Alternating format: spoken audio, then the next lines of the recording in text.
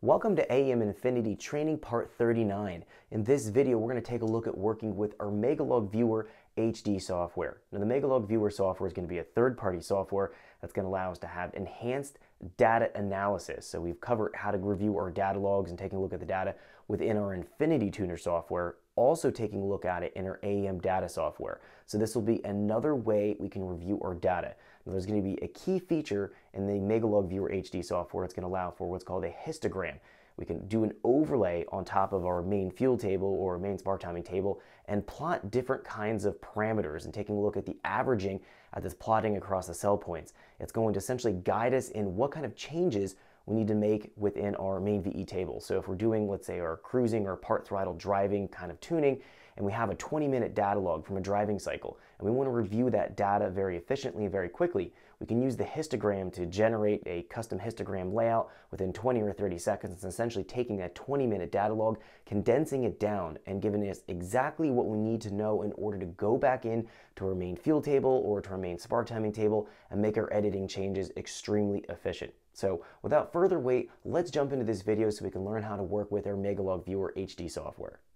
Okay, so let's get started. We're going to be taking a look at working with our Megalog Viewer HD software in conjunction with our Infinity Tuner software to be able to further fine-tune our main VE table and to process large data logs much more efficiently. So we're going to be introducing the concept of a histogram within the Megalog Viewer software that's going to allow us to do this powerful data analysis in a very, very brief period of time. It's going to be doing a ton of different math crunching for us as we're going to be finding, and it's really going to be speeding up what we're going to be going in and editing our VE table based on what we're finding in that histogram.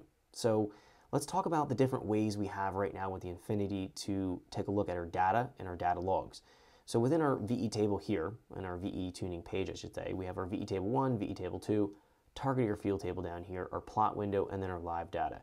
Now, if we're capturing our data with our Infinity with our laptop, we're going to be finding that we can just pan back through here in a plot window and take a look at what's going on and look at the point in the table we're at, essentially look at the snapshot in our live data of what's going on at any given time with almost any channel that we have within our Infinity. So this is going to give us a lot of information and we're able to process it pretty efficiently. The problem is going to be if we have a data log of this size. This is a probably 8-10 minute data log.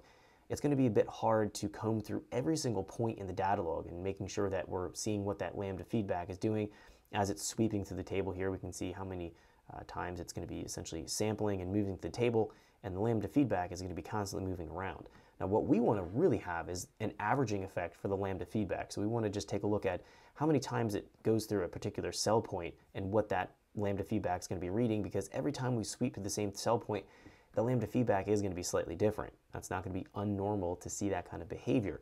So we want to take the averaging of that, but we can't do that within our software right here. We're able to just kind of play back again that snapshot of what we're looking at. So we do have a different perspective of managing our data here. If we're going to be doing our field table tuning, we can jump into our AEM data software. This is going to be the exact same data log that we're finding right here.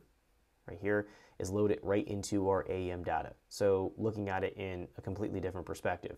Now, some of the advantages we have here with the AEM data is reviewing the data in the actual individual windows here, being able to plot things graphically and seeing things a little bit easier than we can see here in our plot windows with the Infinity Tuner, but we're going to lose tracking that position in the table as we're finding.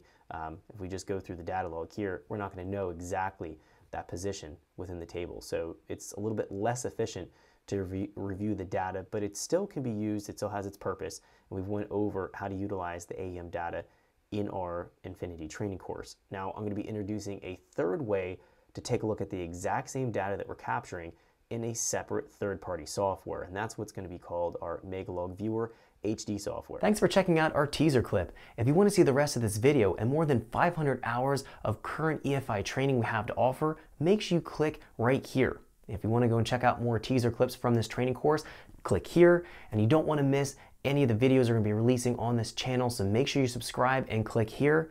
Thanks for watching, and I'll see you guys later.